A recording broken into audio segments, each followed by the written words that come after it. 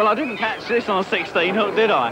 And this week, as you can see, Go Fishing's come to sunny Spain. And we're here in the San Carlos fish market, which is actually the second largest in the whole of the Mediterranean. And if you want to find out what you're going to catch anywhere in the world, in any sort of water, the place to come is the local fish market. Let's have a wander around. These things have always fascinated me. You've got to be careful because they bite you. They're called a mantis shrimp.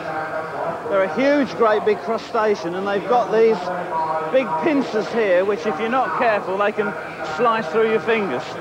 The succulent meat inside, when it's boiled, it's just like a prawn or a scampi or lobster. They're absolutely delicious. Although they don't look like it, do they?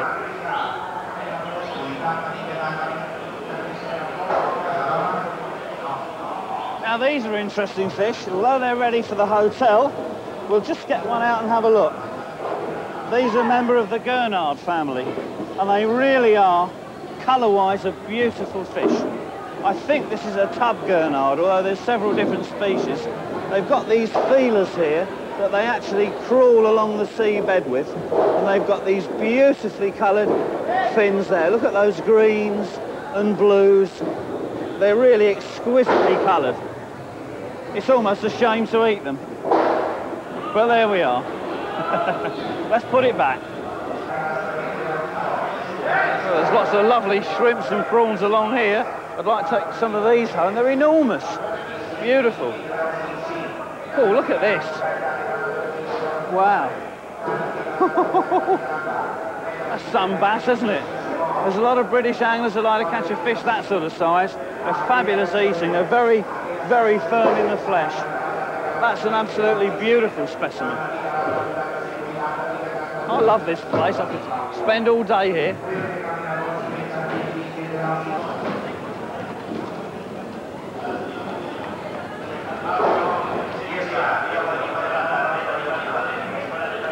I think a lot of the really big fish that they get here, stingrays, small sharks, oh, there's quite a few eels there. I think all the big ones have already gone.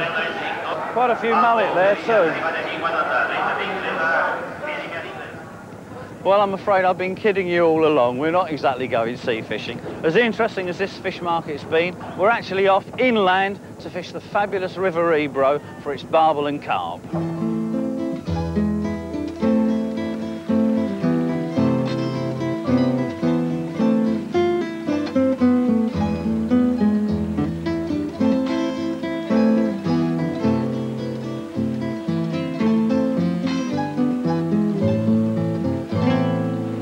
When you come to fish in this part of Spain, the dam here at Tivoni's is a wonderful spot to try a downstream exploration of the Ebro. Let me show you exactly where we are. This is the 500-mile course of the Ebro, which actually bisects the Iberian Peninsula, and it comes all the way down here through Amposta to Delta Ebre, and here it spews its water into the Mediterranean. Now let's have a look at it in more detail on another map. This is the huge delta area where a lot of rice is grown. It's actually the second largest wetland in Europe, only to that of the Camargue. Here's Amposta, and we're going all the way up the river here to Tivoni's. Now this river is absolutely full of fish, and the dominant species are barbel and carp, but there's also a lot of mullet about. So I've bought a very light fly fishing outfit in case I have a chance to try for them. But really, with a heavy feeder rod such as this and a cage feeder, I could catch fish throughout the entire river with it because it's a very powerful flow, and this sort of rig gets your bait right down on the bottom static. But then, as I like to go float fishing, wherever I go fishing in the world, I bought my centre pin reel along, 11-foot Avon rod, big chunky float, and I've got a strap pegging rig on the bottom. And I think I'm going to give that a go too. Now, wherever I've been fishing throughout the world with a fly rod, mullet always seem to prefer something with white on it, so I've chosen this Coachman to start with. We'll see anyway.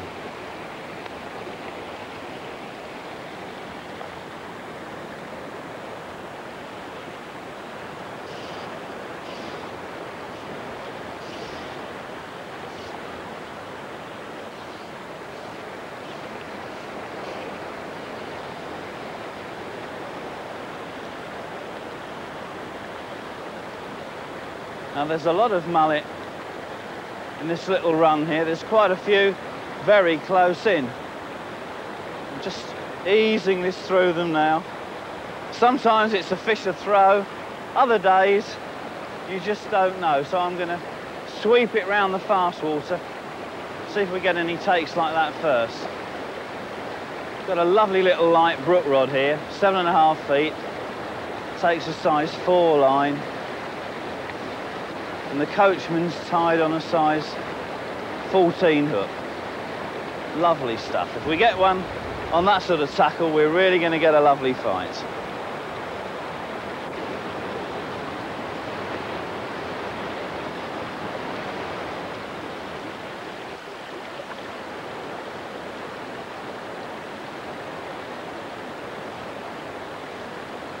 Comes around lovely there. It's a lovely little spots of fish here. It's so pretty. And there's lots of pools that I can try out there if I want to. Just wandering about. Very few people bring a fly rod to Spain, but of course the mullet, which sometimes are actually a nuisance on heavy ledger gear, can provide some wonderful fun on a light fly rod.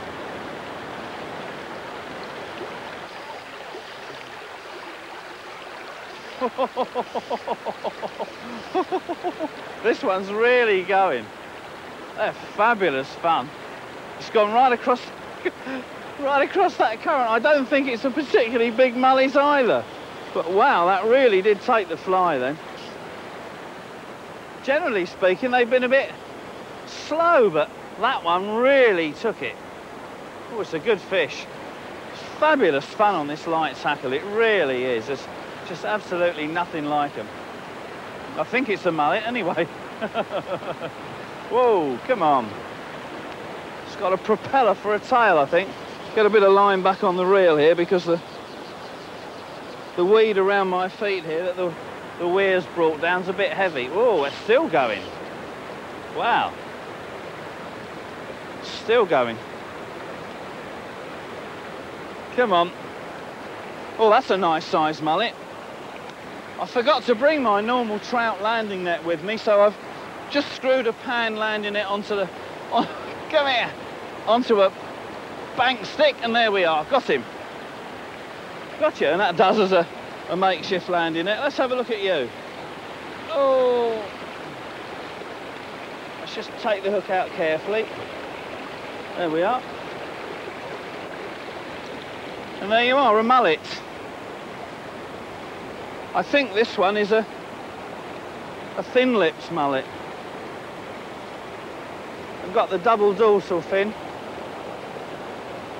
spiky one, and then a fairly soft one there. And they got this most peculiar mouth.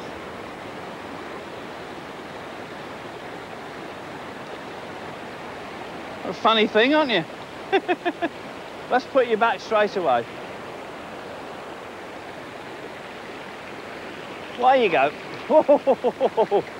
Went out of there like a bat out of hell. Well, that was a nice start. Let's have another go.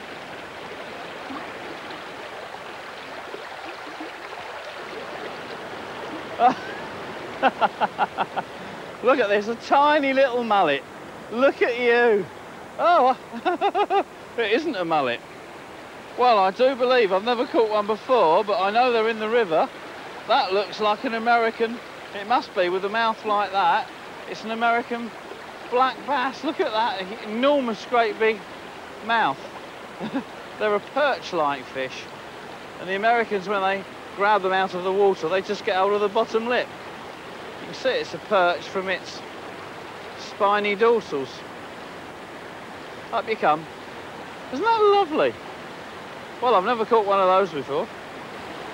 I wonder how big they grow to. In the States, they get to something like 10, 15, 20 pounds. But this one's it's a corker. Let's put him back. Oh! Whoa! Move on downriver a bit.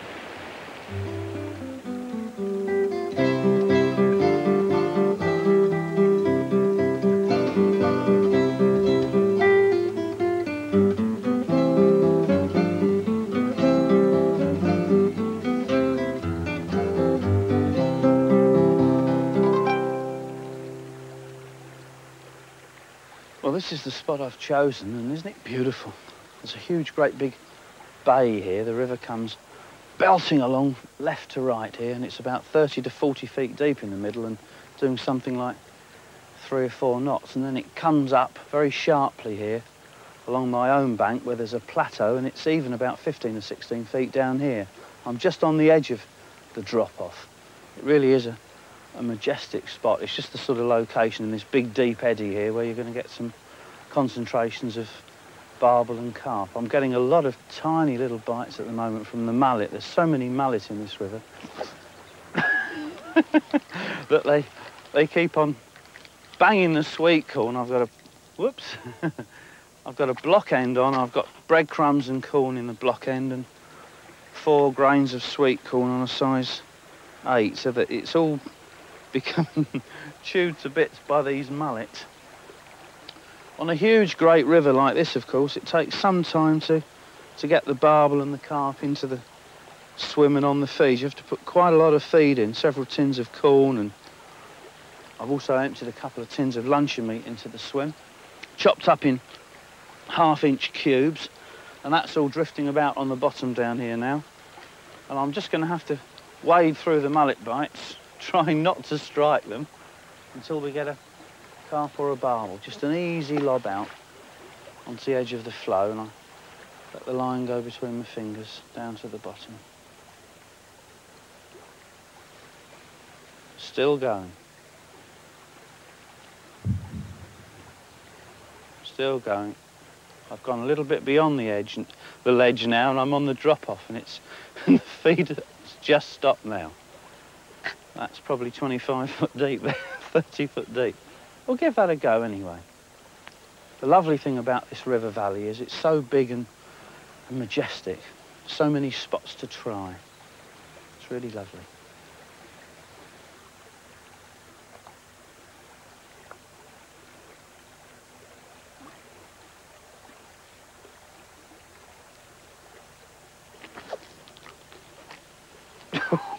Here we are. Feels like a barbel. It's incredible. 8-pound line would seem to be silly on a river like this, but you really do need it. Look at that. Incredible power. And it's only a barbel of about 1.5 pounds. It's stupid. I don't believe it. Now, if that had been at home, I would have thought that was 7 or 8 pounds. The power of these fish is absolutely incredible. Look at that. Our first barbel from the Ebro. Whoops, out you come. We won't bother with the net with you. Look at that. Isn't that lovely? Very much like our British barbel, of course, but they're not. They're a subspecies. It's got a much bigger head section.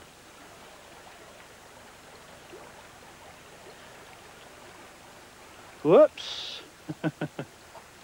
There you are. Very big snout. Same even scale pattern. Underslung mouth, 4 barbels. Lovely little fish. Let's put you straight back. I'm not going to bother to put these in the net.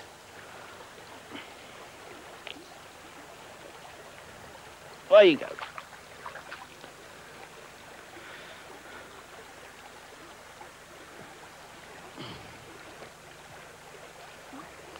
Now, before we cast out again, I'm going to make up a new paternoster link because I've got a bit of a kink on that one. Let's take the old one off.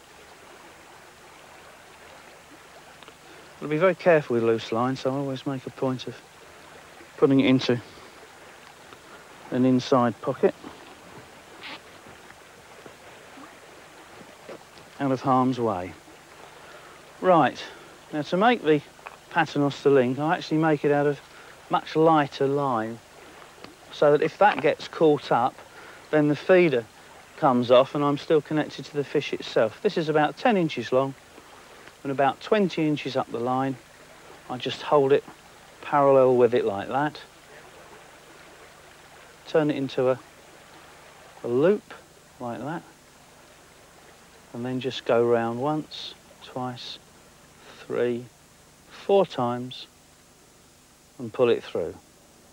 This is called the 4-turn water knot. There it is before I tighten it. When you tighten it, you must wet it. Pull nice and evenly. It goes into a really strong knot like that. And you just bite off the loose end. And there's your paternoster link, tied to the line. And there's your hook link, which is in fact the real line.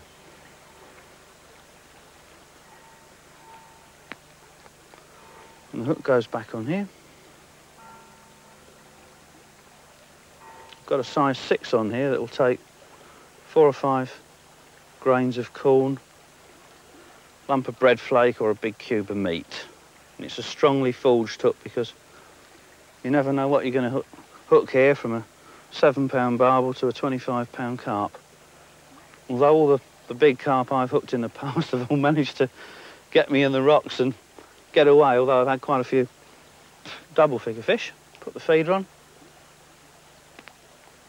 And the nice thing about this is there's no swivels and links and running this and running that. You don't really need this if you're fixed feeder paternostering.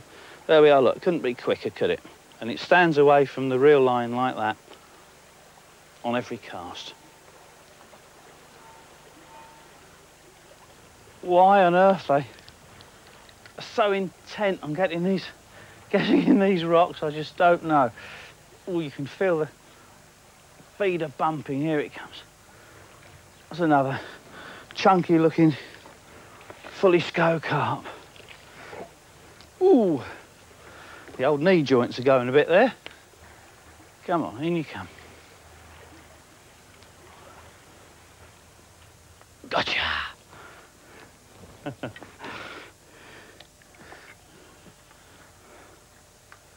put the rod down carefully. Whoops. Now where's the hook? Just in the bottom lip. There we are. What a pretty looking fish. Whoops, aren't you? That's lovely, look at that. Carp in perfection. Isn't that lovely? Beautiful shaped fish.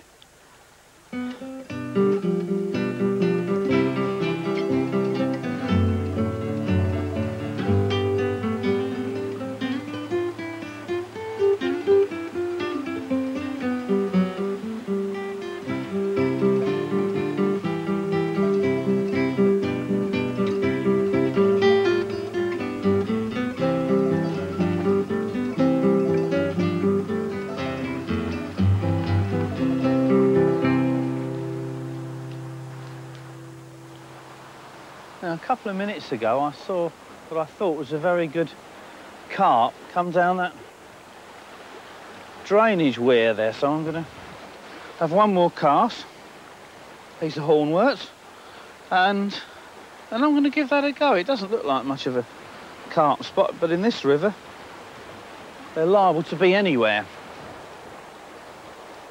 Now what I've done, I've got a couple of shots about 10 inches from the hook, which is a size 6, and I'm using a large lump of bread flake, and I'm just dunking it, literally dunking it into this pool, which is about 3 foot deep, and I can feel them knocking against the line. There must be loads of them in here, and I'm feeling for bites. Hello, there's one. Yes, we're in. Whoa, oh, that's a good one. That was a tremendous bite. Oh, this is fantastic fun. We're pool carp fishing.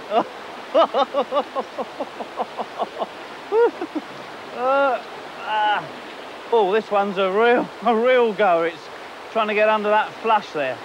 Oh, it's incredible fight on 6-pound line. Absolutely incredible.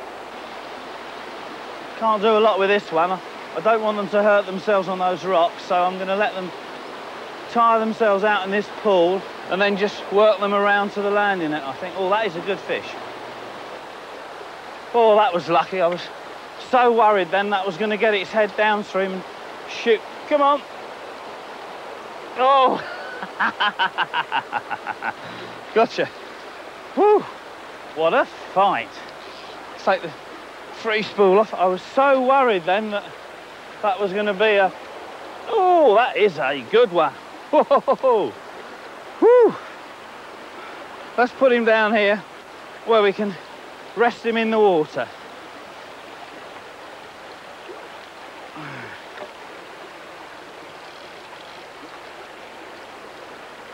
Whoa, what a fabulous looking fish.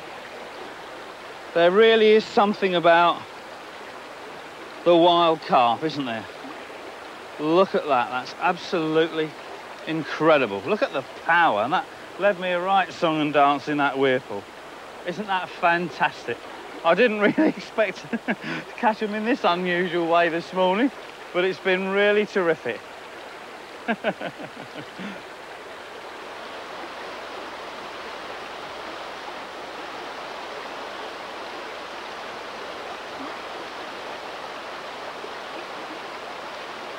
I've got a 6-pound line on my trotting reel here, and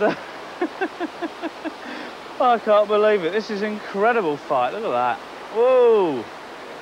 Now then, I'm going to try and net it in the pool, because if it gets below in those rocks, I've had it. It's not tiring yet. Whoa! No! Oh! Let's see if we can bring him up and let him go back into the net with the flow. Yes. Yeah. Oh, gotcha. That's amazing. Oh. Whoa. Whoa there. Oh. Oh, that's a good fish. Oh, it's so lively. Not easy to get hold of. There we are. Oh. Would you believe it?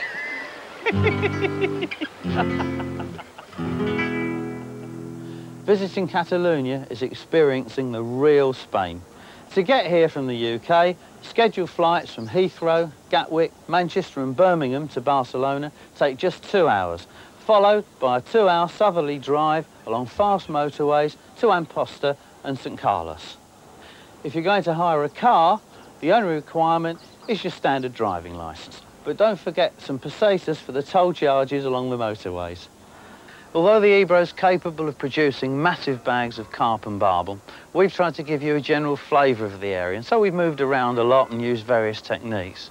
In this climate, the fishing can be considered all year round, but the very best time is from March till June. Fishing licences, and these cover you wherever you fish in Spain, cost £2 for a fortnight, but they must be purchased in advance from the Fisheries Department in Tarragona. As far as tackle's concerned, I recommend you bring along a powerful feeder rod, a float rod, and if you fancy a double with the mullet, the fly rod too.